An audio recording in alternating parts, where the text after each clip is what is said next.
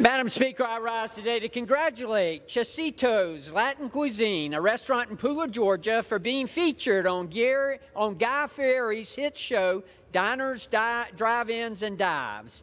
The owner of the restaurant, Chaz Ortiz, came to Savannah over 10 years ago and has been bringing Puerto Rican culture and flavor to our district ever since. Chaz's restaurant, which takes traditional family recipes and puts a twist on them, has been a crowd favorite at local venues like the Doggy Carnival Festival in Forsyth Park for years.